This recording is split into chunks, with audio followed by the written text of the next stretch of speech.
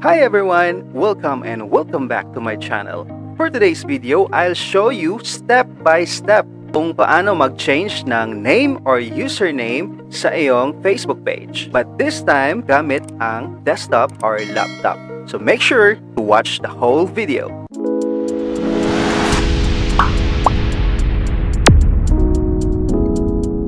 Alright, so start na tayo. Go to your page. Okay. Ito yung page na i-change ko ang name. Okay, so once nandito ka na, so punta ka agad sa top right section. So itong part na to guys. Okay, so click mo yan. Then go to settings and privacy. Then click settings. And then change ka na ng name, no? So, kunti lang i-change ko. I-change ko lang itong 𝗨𝗵𝗲𝗶 to Pinoy. And then, okay, may nakalagay, no? Please note, if you change your name on Facebook, you can change it again for 7 days. Okay, so make sure na yung i-change mo is yun talaga, ang gusto mong ipalit na name sa iyong Facebook page. Kasi after 1 week ka pa maka-change ulit. Okay, so ito, i-change ko na. Ang 𝗨𝗵𝗲, i-change ko into Pinoy. Then, review change. Okay, a review may take up to 3 days and require additional information. If your name change is approved, you won't be able to unpublish the page or change the name again for 7 days. Alright.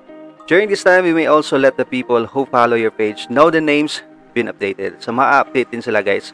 If you're happy with the new name, please enter your password. Okay, kung happy ka na sa iyong name na pinalit, no? So, ayun. Lagay mo yung password mo. And then, request change. Ayun. Okay, so hindi pa agad na ano guys. And then, kung i-change mo naman yung username mo, okay, dito mo na, i-edit mo dito. Siyempre, pag nag-change ka ng yung Facebook page name, so, i-change mo rin itong username.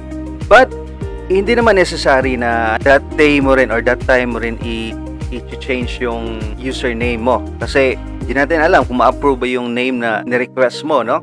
Pero pwede mo naman itong palitan. So, after na ma-approve yung name. But, for this tutorial, ipapakita ako sa inyo. Since tutorial to guys. Edit mo lang.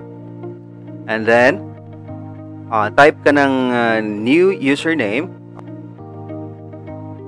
But may mga ano guys, may mga username na hindi pwede kasi may gumamit na nun, no? Okay, so, kung yan ang lalabas guys, so try ka ulit ng iba pang username o lagyan mo ng number. Yung username is ikaw lang talagang gumamit. Okay, so ito is approved na ito. Username is available, so okay ito. And then, save changes.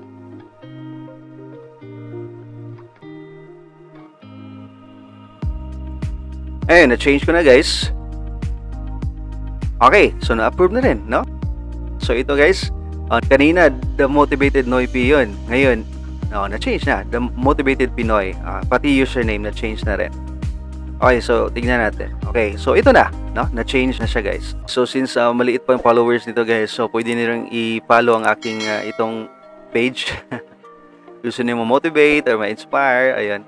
At yun lang guys ang ating tutorial about how to change Facebook page name and username gamit ang iyong desktop or laptop. So if you learned something from this video, please like and share. And please don't forget to subscribe on my channel and hit the notification bell para updated ka kaagad kapag may bago akong tutorial na i-upload. Thanks for watching guys. God bless and enjoy life.